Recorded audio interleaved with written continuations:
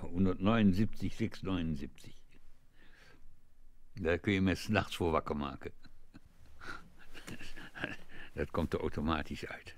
Want dat was mijn naam. Je bent van een mens een nummer geworden. Ja, absoluut. Ja, dat probeerden ze te maken.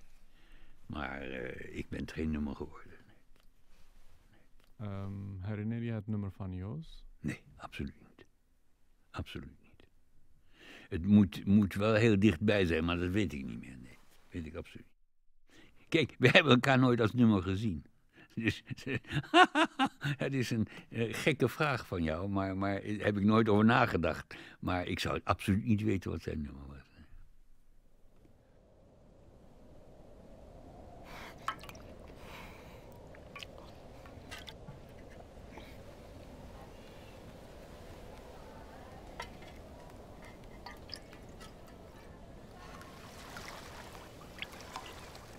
Ik had om de haverklap last van darmontstekingen.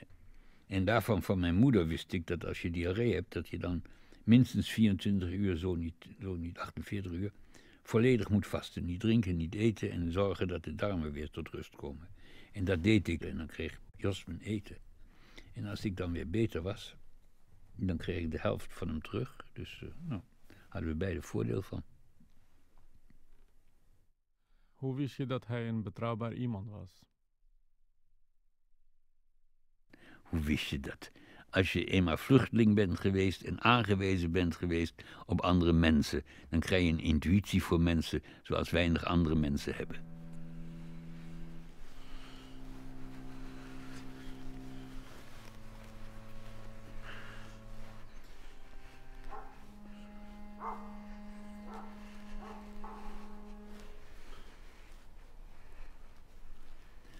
Dat je eiwitten in koolhydraten en vetten om kunt zetten, maar niet omgekeerd. Dus koolhydraten en vetten kun je niet omzetten in eiwitten.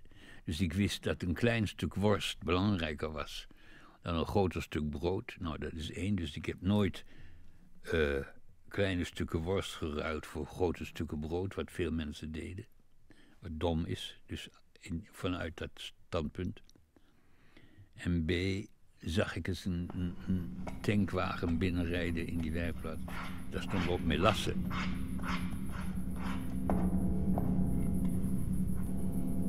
En die heeft Jos dan verkocht voor brood.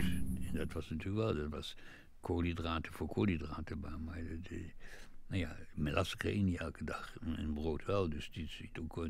En Jos was handig in het mensen overreden, nou, dat moet je eten. Nou, oké, zo.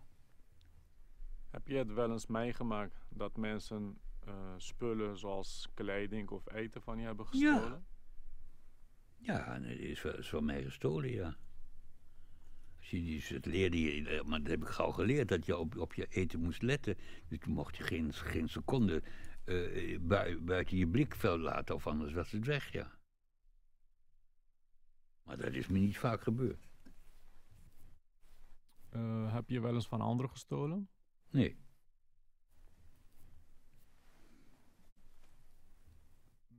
Jos ook niet, neem ik aan. Nee, denk het niet, nee.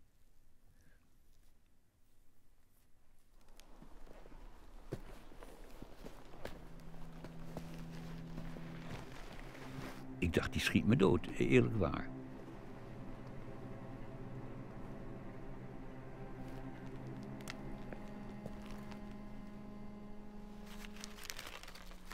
Die was nog niet totaal ontmenselijkt. Kijk, dat is een van de lessen van Auschwitz voor mij. Dat als een dominante groep probeert een andere groep te dehumaniseren, dat kan alleen omdat wij nu eenmaal door de evolutie empathie in onze hersens hebben ingeplant gekregen. Als die dominante groep eerst zelf door hersenspoeling zwaar gedehumaniseerd is. Nou, en deze SS'er die mij brood gaf, daar was dat niet gelukt. En bij anderen wel. De kampcommandant die was zo zwaar gedehumaniseerd dat hij had een Duitse herderhond. En die joeg hij dan op gevangenen. Maar die hond had vaak meer medelijden dan hij, die weigerde.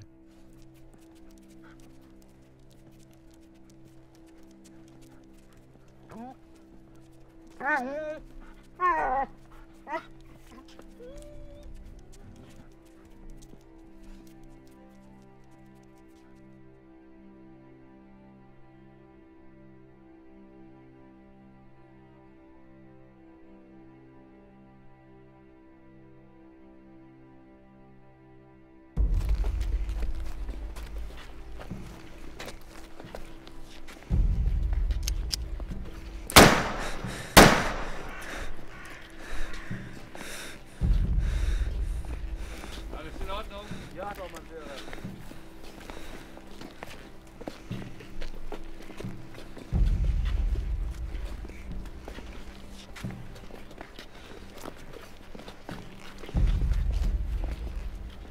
Maar daarvoor hielpen we dus elkaar ook al. Maar dit was natuurlijk dit was van direct levensbelang. Als al één van ons gevallen was hij dood geweest. Zo eenvoudig is dat.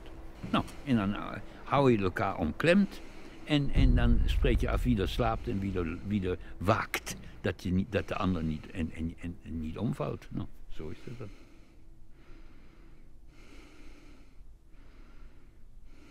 Omdat ik natuurlijk in Nazi-Duitsland was opgegroeid en ik had regelmatig op school, leerden wij hoe je om moet gaan als er gebombardeerd wordt.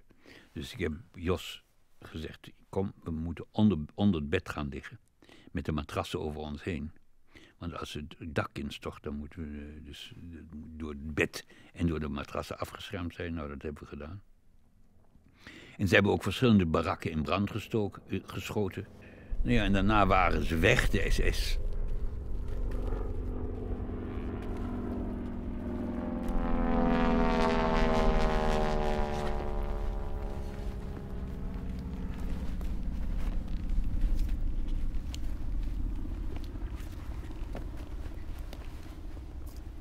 En op een bepaald moment zagen we wat Sovjet-soldaten. Ik weet nog, ik kreeg van de eentje die ik zag, kreeg ik een appel. Nou, dat is het enige wat ik weet, verder niks.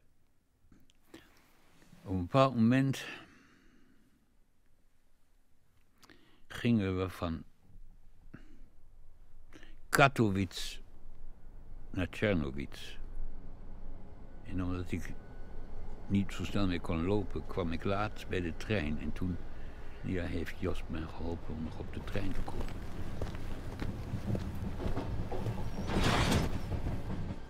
Wat heeft deze vriendschap betekend voor de rest van jouw leven? Nou, vermoedelijk mede dat ik niet de hoop op de mensheid ben gaan verliezen. Dus dat ik...